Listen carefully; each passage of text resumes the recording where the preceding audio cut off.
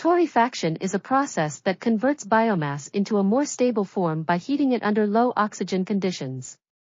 This process can increase the energy content and energy yield of biomass, making it more suitable for large-scale biofuel production. In this study, 3 different particle sizes, 4 different stover components, and 3 different gas residence times were investigated to determine their effects on the production of torrefied biomass. The results showed that particle size, stover component, and gas residence time all affected the energy content and energy yield of torrefied biomass. Specifically, stock pith torrefied at 280 degrees Celsius and stock shell torrefied at 250 degrees Celsius had the highest and lowest energy losses, respectively.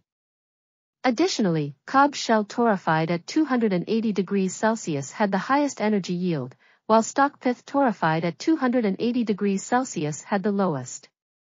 Finally, the lowest energy density was observed for stock pith torrefied at 280 degrees Celsius, while the highest energy density was observed for cob shell torrefied at 280 degrees Celsius.